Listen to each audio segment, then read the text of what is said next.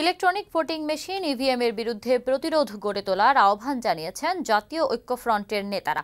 সকালে Dhaka reporters unity মিলনায়তনে স্বাধীনতা অধিকার আন্দোলনের ব্যানারে আয়োজিত আলোচনা সভায় তারা এই আহ্বান জানান।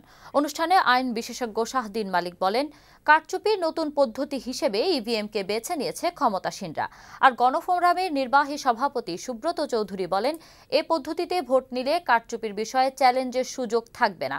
এ সময় ভোটাধিকার রক্ষায় ইভিএম এর বিরুদ্ধে প্রতিরোধ গড়ে তোলার আহ্বানও জানান নাগরিক ঐক্যের আহ্বায়ক ও ঐক্যফ্রন্ট নেতা মাহমুদুর রহমান মান্না।